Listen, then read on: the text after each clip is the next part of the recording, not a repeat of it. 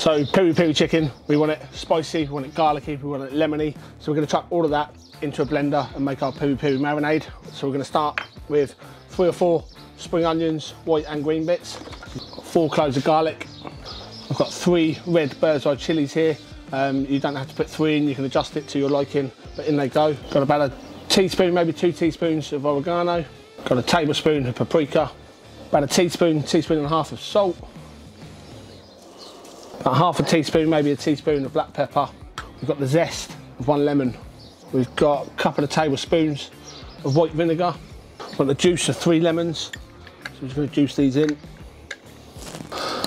You want 2 or 3 tablespoons of hot sauce. You can use sriracha, you can use cayenne, any hot sauce, one of your favourite hot sauces. So go ahead and just chuck a couple of tablespoons of that in. And lastly, you want around 100 ml of olive oil and blend. And this is the consistency we're going for. You see, it's not gone to a fine paste. We've got a few little chunky bits. That's perfect. So now let's show you how we prepare the chicken. When I'm making peri peri chicken, jerk chicken, I like to get the marinade into the chicken as much as possible. I like to make some incisions in the chicken to get the flavour in there, but also you get more charred crispy bits. So all we're going to do is take a sharp knife and we're just going to run along the legs and then into the breasts. So into a dish with the chicken.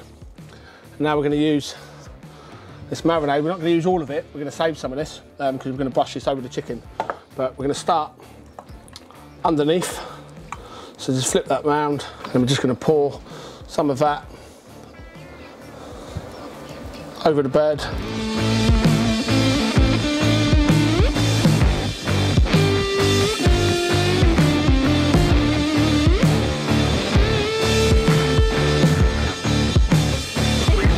Now you can leave this overnight or you can cook it straight away. I'm going to cook this straight away.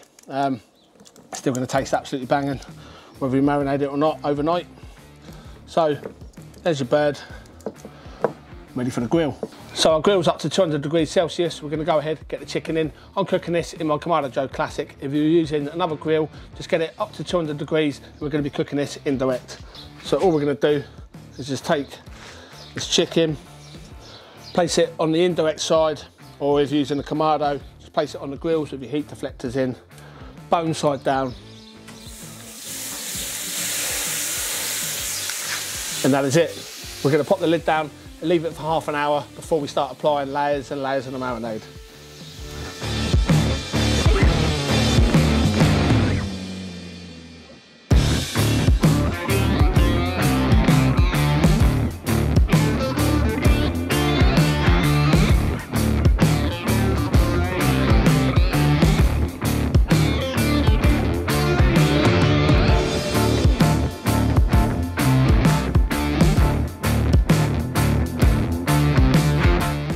That's my dish of the week, Spatchcock Peri Peri chicken.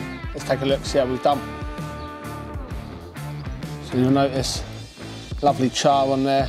The leg just comes apart, just like that. You can see, nice and juicy, lovely charred skin. Perfect. So let's slice in, take a look, see how we've done in the breast. Remember, we've cooked this to 70 degrees Celsius. We've let it rest. It's come up to temperature to 73. We'll carve in there. We'll just take a look at how juicy that chicken is. Absolutely perfect.